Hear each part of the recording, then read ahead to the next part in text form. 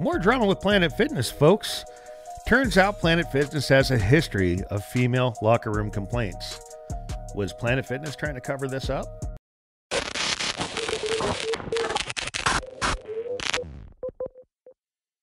Alright, so this story is just now trending. However, it actually hit the news back in September of 2023.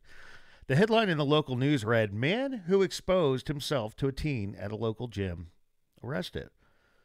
Before we get into this, don't forget to like, subscribe, and share to help get that message out on what Planet Fitness is doing when it comes to the safety of their female customers.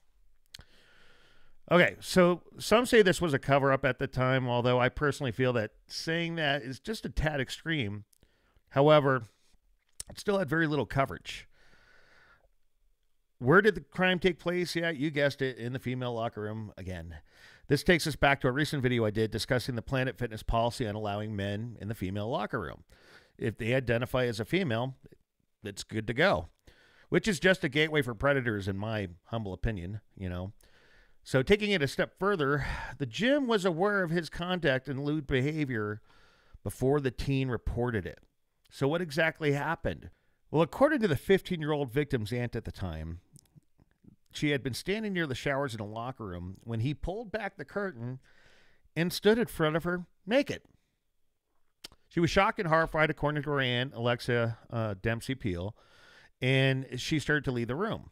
Now, Dixon, the predator, called out to her and told her she could stay, and he continued to talk to her as she left the room.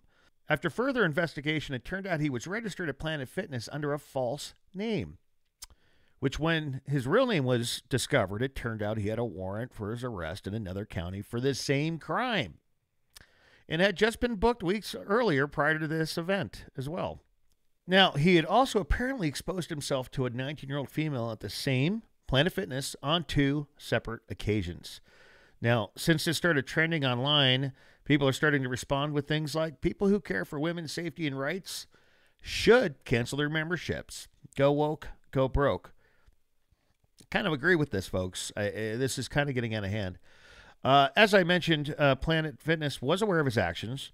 The attorney for the family of the teen stated that per the initial investigation, that Planet Fitness chose to ignore complaints of him exposing himself to females in the locker room because he identified as a female. So that's the reasoning, folks. Because he identified as a female, he's allowed to commit a crime. Now, his LinkedIn profile lists him as a sensor operator in the U.S. Air Force. And the military court records show that he received a bad conduct discharge in 2019. The decision came after Dixon was convicted in a court-martial of breaking into the dorm room of a female cadet and threatening her. The female cadet had a male partner in the room, which is against regulations, and Dixon used as a master key to enter her locked room while she and her male partner were sleeping. He left a note threatening to report her to the sergeant unless she sent the word yes to him in a group chat the next day to indicate that she was willing to cooperate with him.